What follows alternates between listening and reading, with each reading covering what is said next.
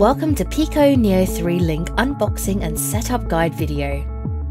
When you open the box, you will find the following items.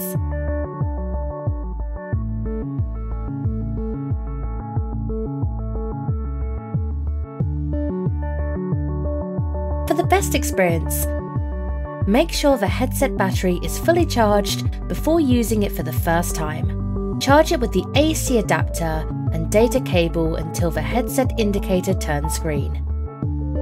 Controller setup and button descriptions. When using the controller for the first time, remove the insulating pad to turn it on. If it's your first time using it, press the home button of the controller to turn it on.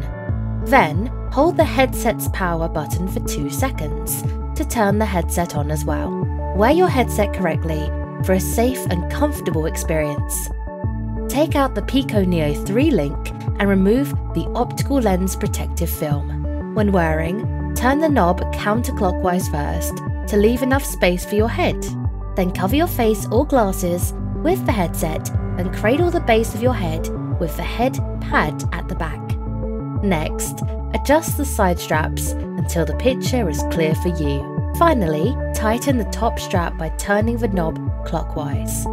A word of caution: do not place the optical lens under strong light. Exposing the lens to sunlight or UV rays can cause permanent macular degeneration on the screen. Setting up the play area.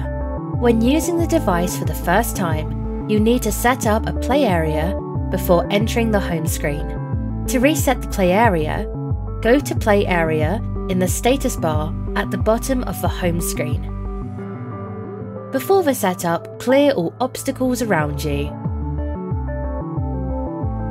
If you are in a complex environment, choose Custom Mode. The first step is to set the height of the floor. If the grid on the screen does not match the actual ground height, follow the prompt instructions and touch the ground gently with the controller. Then pull the trigger to lock the grid at floor level and hit Next. Then, follow the instructions on the page to define the play area. Remove any obstacles in the play area to avoid colliding with them while you are in the game. If you are in a simple environment, choose Quick Mode. Select the standing or sitting position and decide a boundary that is safe and suitable. Check whether the ground height is correct. A virtual ground will then be created for you to start your VR journey.